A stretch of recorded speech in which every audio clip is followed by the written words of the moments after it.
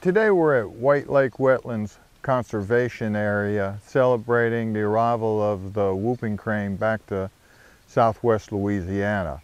Historically, the whooping crane resided here in the marshes around White Lake. White Lake's a 70,000 acre wetland complex managed by the Louisiana Department of Wildlife and Fisheries.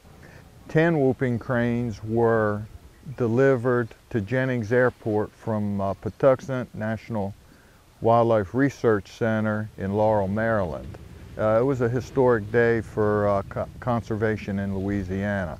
The birds were transported from Jennings down to White Lake, put on boats, and taken out to our release site. We have a nice wetlands complex here at White Lake. The birds were placed in a pen that was specially built for them. The pen is 1.5 acres in size. That is the total overall dimensions. Within that pen we have a 70-foot radius covered pen. And the pen is predator proof. We have electric fencing around the pen to keep out predators. The birds will be kept in the covered pen for approximately 2 weeks. About the 1st of March, they will be let out of the covered pen into the open 1.5 acre pen. And what we want to do is encourage the birds to roost, to sleep in the open pen at night.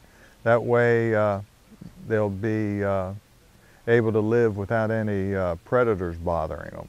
It's really interesting how these birds are raised. The birds were raised at Patuxent and they were costume reared. So they haven't had any interaction with humans. Whooping cranes will bond to humans pretty quickly, and we don't want that. We don't want a tame bird. And by raising them with costumes, they think that the person doing the husbandry work is a crane. Our goal when we breed cranes for release in captivity is to produce birds that are as wild as possible. And by wild we mean birds that are not comfortable around human beings. We want them to stay away from humans when we release them. We want them to go out and find remote and inaccessible habitats. So when we're raising these chicks, and we do all this chick raising by hand, the handlers wear a great big long sheet that covers their form. We call it a crane costume. They wear a hat that completely covers their head. And then in one hand they have a puppet, which looks like a crane head. With that puppet, we teach the young chicks how to eat, how to drink, and they learn to follow the costumed handler when they get exercise and when they swim and that kind of thing. There's no talking by the human handlers around the chicks. We try and keep all human noises and activities away from these chicks. There's no driving. We are very quiet and entirely toward the goal of producing a chick that's not comfortable around any human activity. Whoopers are marsh birds, essentially. Wet grass, marsh, wet prairie and marsh birds. Obviously in Louisiana there's a lot of marshland, especially in southwestern Louisiana, in the Cheniere Plain country. The habitats around here appear to be very productive of foodstuffs, lots of crawfish, lots of fish and frogs and snakes and such, all of which are good food items for the whooping crane.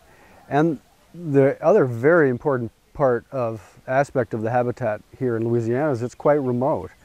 These birds are large birds. They stand about 5 feet high.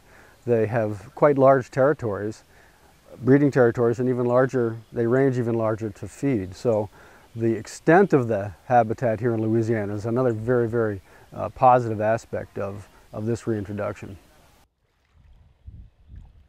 This whole thing is just nothing but partnerships. It starts with Department of Wildlife and Fisheries being eager to accept birds, having an area that they can manage, wanting to monitor the population and make sure they do well, which is a huge commitment of time and resources, and just being so proud to be able to do it. Another huge partner is USGS, U.S. Geological Survey in Maryland, Patuxent, Maryland. That's where all these whooping cranes were captive reared that are going to be reintroduced. At least one of the eggs that is released today was reared at Audubon Species Survival Center in New Orleans. So there's a lot of zoos involved that helped hatch these eggs and then provided them for captive rearing. Our office, U.S. Fish and Wildlife Service, which it's our responsibility to oversee the recovery of endangered species. Every endangered species has an office lead. And so what we did is help work with the recovery team to identify and make sure this was a priority, make sure all the paperwork's in place for the rules. And I'm sure I've left out a bunch of people, but it's more people than you can count that helped get the cranes here. We're all very excited. This is a big momentous day. It's truly a gift to the people of Southwest Louisiana to get this bird back in our repertoire of wildlife resources. And cranes all around the world need coastal wetlands. And we have some of the best, finest, largest expanse of coastal wetlands in the world. And it's a shame that we have had this void period without our cranes. Well, we're getting our cranes back. And so the people who come here to visit this area, as well as the residents of this area, I hope they can enjoy these cranes in the native habitat. It's a sense of pride that the team that we've assembled and the staff who have worked so well with our cooperators have worked so hard to be able to get to this moment and the challenges that lie ahead. But I'd have to say that the staff in Coastal Non-Game Resources, the biologists, the technicians, the maintenance people that built the pens, all the logistics here at White Lake, it's just been tremendous, a wonderful team effort.